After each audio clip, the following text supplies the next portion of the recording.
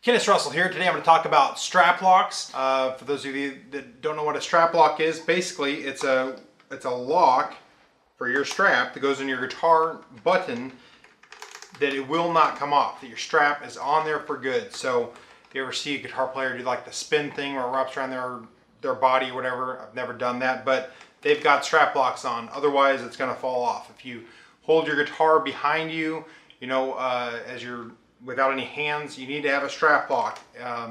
It's just a really good idea because you will eventually, if you've been playing for any length of time, you probably will end up dropping your guitar. What ends up happening is on a normal guitar strap, that just goes on, it's on there pretty good, but if for some reason it's looped on the wrong way, it's really easy for that to just pull off just like that.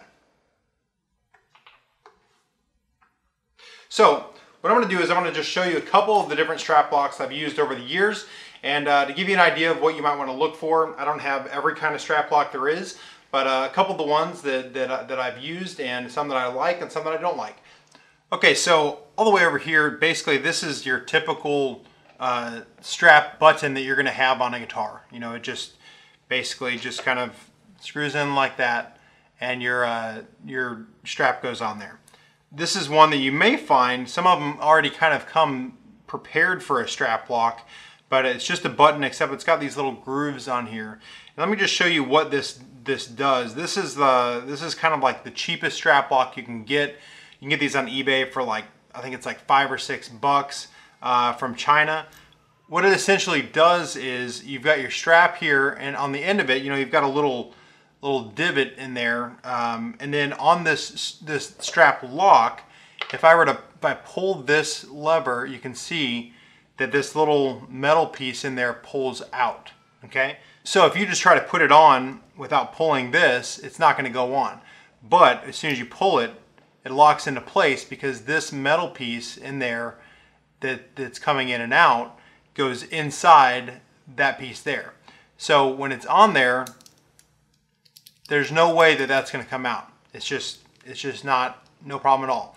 Now this one here is going to be basically the same exact thing. This is just a little bit higher quality. This one I got from my on my Fender Jazz Bass that actually came with this.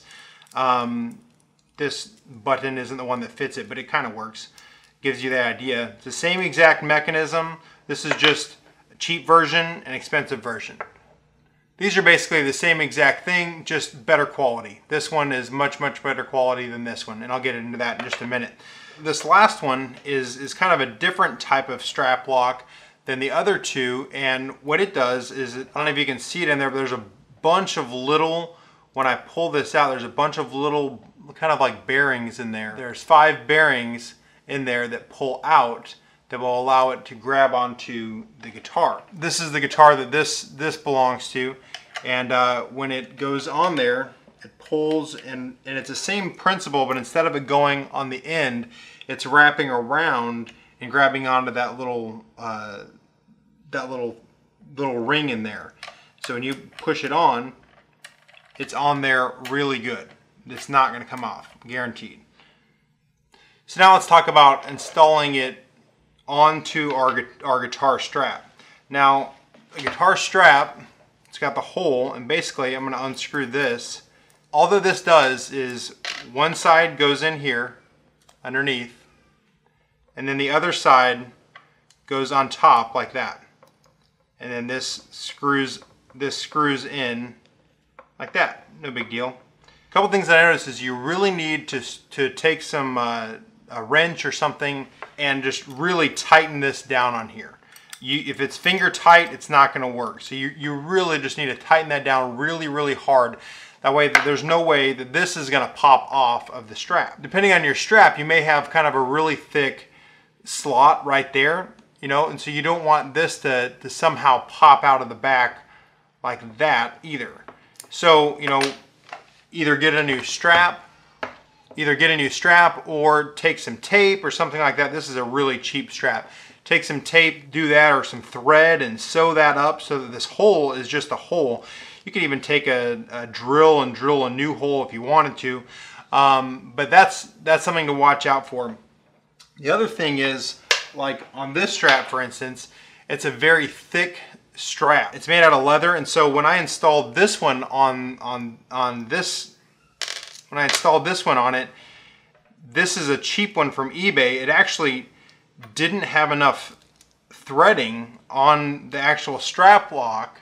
It didn't have enough threading in order for it to grab on and be used. So basically this one did not work for this strap at all. You would need like kind of a thinner strap in order to use these. So if you're buying one from eBay, that's just something to watch out for. Now on this one over here, this is a great strap lock. And the way this one works is you just kind of unscrew this end here, and this whole thing goes on your strap. This goes on top, and then this screws into it like that. This, in my opinion, kind of sandwiches better. But one thing that I notice on this one, I have to crank this down really, really, really tight. And it would probably be very useful for you to grab some pliers and just crank it down really hard in order to get it to be on there. But once you do, it should stay. But if you just use it, make it hand tight, it seems like every time I get it, I need to tighten it, unless I take some pliers and really, really tighten it up. So that's how this one works. I think this one's probably the best. But another thing is, this is a pretty big chunk. Even comparing these two, this is a big piece of metal, compared to this. So this is the one that came with my fender base.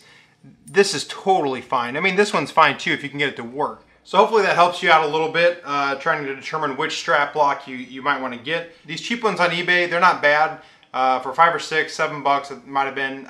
It's not too bad, but you might want to upgrade to one of the more expensive ones, something from a better manufacturer that it might be $15 to $20 for the strap lock, but it's worth it to do that. This one I believe was about $15 or $20 also, and but it's a very, very small price to pay, especially if you have an expensive guitar. Another thing to mention, that a lot of times the strap locks, when you buy them, they should come with their own screw, and which is great, but one thing that you want to do is you want to try, if at all possible, to use the screw that your guitar already has in it.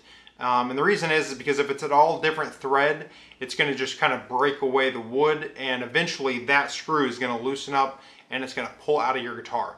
That's kind of what happened to the one that I have here. But when I was replacing it, I used the same screw, but I tightened a little bit too much, and this became a really loose strap button. Another thing that happens is the screw that was in your guitar might be too big for the hole on your strap lock, and so you'll be forced to use the new screw in it, and you just need to be really careful that it's a snug, good fit. As a matter of fact, it might not be a bad idea to go in and do a repair job on the hole and re-drill out the screw, and I've got a video, I'll post a link for it on how to do that. But hopefully this is helpful to you, give you a little bit better idea on strap locks. There's other kinds out there. I don't have them. Those are the only 3 that I have. If you like this video, please hit the like button on YouTube. Also, feel free to comment, and please subscribe to my YouTube channel. I do a lot of reviews of different guitar effects, processors and pedals and equipment, as well as guitar lessons and little tips like this on how to maintain your guitar. So hopefully you like it. Thank you so much for watching.